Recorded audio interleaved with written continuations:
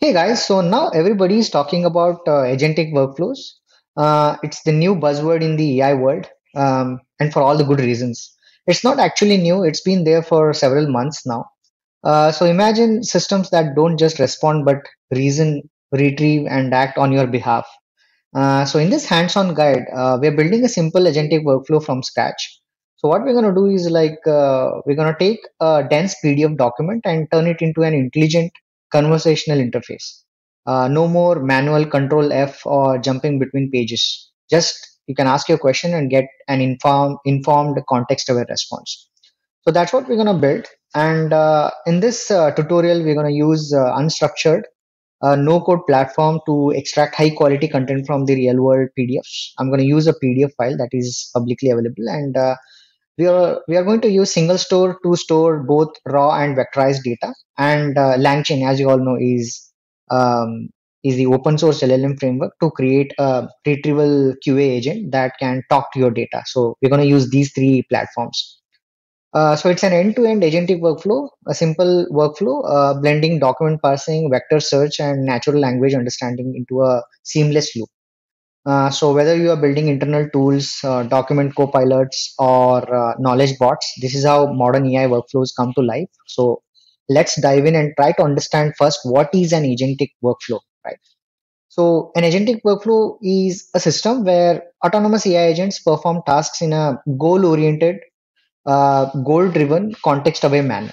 So, not just reacting to prompts, but reasoning, deciding, and acting through a structured process. So, agentic workflows follow a structured process because here, maybe one agent or there can be more AI agents come together to perform the to solve a complex problem. So once a user query comes in with a complex problem. So the query gets split into subtasks, and each AI agent gets each of the tasks to perform, and they come up with their own responses, and that's how they collaboratively work together in the agentic workflow.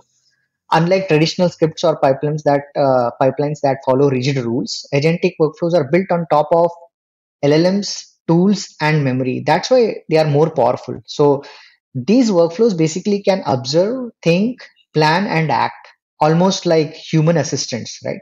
And so you are no longer just calling an API to extract text or summarize content, but you're actually orchestrating a network of intelligent behaviors that adapt based on the data and the task. So that's how powerful agentic workflows are. Let's take a simple example. As you can see in the screen, right? A simple agentic workflow example, the use case. An agentic workflow basically begins when a user provides inputs like plan my trip to Paris or Germany, which then triggers the agent's planning phase where it breaks down the complex request into manageable subtasks, such as finding flights, booking accommodations, hotels, and identifying the nearby attractions. The agent then enters a decision making process where it evaluates what action to take next, followed by tool selection, where it chooses the most appropriate tool or resource from its available toolkit, whether that is web search for current flight prices, API calls to booking services, or accessing stored travel data. So once a tool is selected, the agent executes the action and collects the results, which it then analyzes to determine the quality and relevance of the informed information gathered, basically. So throughout this process, the agent continuously updates its memory and context with new information, building a comprehensive understanding of the task at hand, because it should know what is happening and how. It should also know the context, and memory should be should keep updating the memory, because it should know what the last response was and how each agent is doing, and each agent's response it should know. So after each action, the agent performs a goal check to assess whether the original objective has been fully satisfied, and if not, it loops back, it iterates, loops back to the planning phase with its enriched context to determine the next necessary steps. continuing this iterative cycle until it has gathered enough information to deliver a complete actionable travel plan to the user. So this is how agentic workflows basically work, and let's see this in action through our simple tutorial. Hey guys, so as you can see, this is the whole architecture of what we are building, Agentic PDF intelligence system. So it all starts with uploading a PDF document that I have, a publicly available PDF file, which is then processed using Unstructured, a no-code platform to extract and segment meaningful chunks of text. These chunks are first actually cleaned and then stored in SingleStore for raw query access. And simultaneously, vector embeddings are generated using OpenAI embeddings, and they are again stored in SingleStore vector store. And a LangChain powered QA agent connects to the vector store to enable intelligent retrieval. And finally, user can easily interact with our system, asking questions, and he will receive contextually relevant responses, right? Completing the loop of an autonomous searchable knowledge system. So this is what we will see in the tutorial. Hey guys, so here is the complete code of our agentic PDF intelligence system. So as you can see, there is a .env file where my OpenAI API key and single store DB URL is mentioned. And this is the NVStats India 2024 PDF file that I'm using. It's a publicly available PDF file. You can just search for that. NVStats India 2024 PDF. Okay. And I'm going to share the repo link in the description of this video so that you can access this PDF file and completely understand how this whole agentic intelligence system basically works. And this is our main.py. The whole logic is present in this. First, we are importing the required libraries, the LangChain community embeddings, and since we are using LangChain and also we are using unstructured, and we are loading the environment variables from our .env file, and we are extracting the configs as you can see here, and we are making sure all the API keys are right. Okay, and then uh, we are parsing the document and we are cleaning each chunk of the document, and we are storing the raw text in our database, that is single store, and then we are also storing the embeddings of the chunks in our vector store, that is single store. Okay, so after that we are querying the agent loop by asking a question, like you can ask your question and then it will answer back to you. And this is the main execution. This is the file path. We are basically creating a simple agent here. Okay. And let's see how this basically runs. Let's try with Python main.py. So once you start, it will first read the document, um, and it will create the chunks, create the embeddings of a document. It is just doing that, and as you can see, extracted 105 valid chunks. Okay, and let's wait for a minute, and the whole you can actually see how it'll ask us to it'll ask us a question. It'll make me ask a question, and it will give me the contextually relevant response. Okay, so now the embeddings are getting created. So let's wait for some more time. It'll take some time, and we should be able to see now something like ask your question, and then we can chat with our PDF. Okay.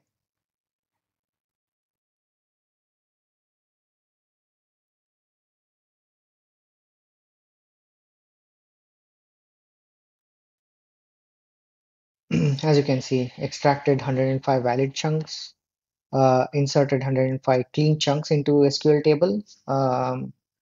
In our database, and it should be now, it is basically creating embeddings of the chunks, and so that when we ask a question, it will go through the vector store to find the relevant chunks and answer back.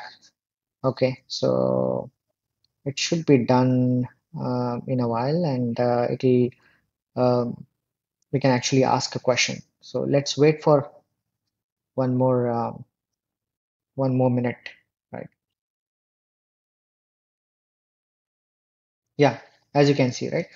Ask questions about the document, type exit or quit. So let us ask like what the document is all about. Let's see what the document is all about. As you can see, the document, as you can see, the answer, the response, the document contains information related to the environment and is intended to enhance public access to such information.